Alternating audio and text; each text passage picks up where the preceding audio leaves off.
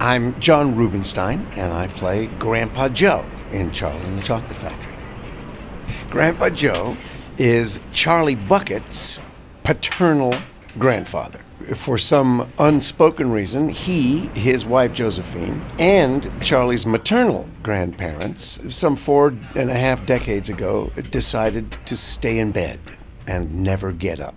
He wants to be in bed for 45 years. I wouldn't enjoy that quite as much, although there are some days when that seems particularly appealing to me. I don't walk on stage.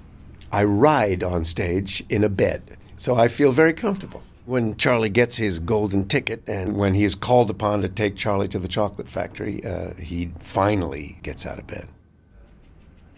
I don't do much makeup. I put a little bit of red on my nose and cheeks to just look like I don't know, like I had a little wine or something. And, I emphasize the hollow in my cheeks.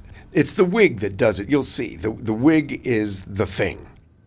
In the very, very early week when we started rehearsal, and that's when you have your costume fittings and your makeup discussions and wig fittings, because each wig, of course, is custom made and they measure your skull and all that stuff. I was sort of on the tack of saying, hey, what if I don't wear a wig? Because I basically hate wearing wigs. I've done it several times and it makes you hot and it's a pain in the butt. Let me grow my hair and I can, mess it up and make it look weird. And they said, no, we'd rather do the wig so we can control the look, blah, blah, blah. And I said, oh, okay, fine. The first day they stuck that wig on me, I said, thank you. You've done my entire acting for me. There's nothing more I need to do. When they stick that wig on me, I become Grandpa Joe. And it's 15 minutes till the top of Act 1. 15 minutes, please, 15. If I have a tip for anybody playing Grandpa Joe in the future, well, it depends on their physical well-being.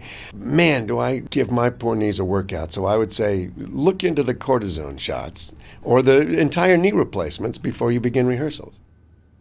At my old age, to fly into New York and get to do 8 shows a week of a big Broadway musical that makes people scream and yell with delight is such an honor. And it makes me not proud, it makes me humble, and I feel extremely lucky. The last thing I think before I go out to start the show is just don't fall down the stairs on the way down. Man, does it hurt.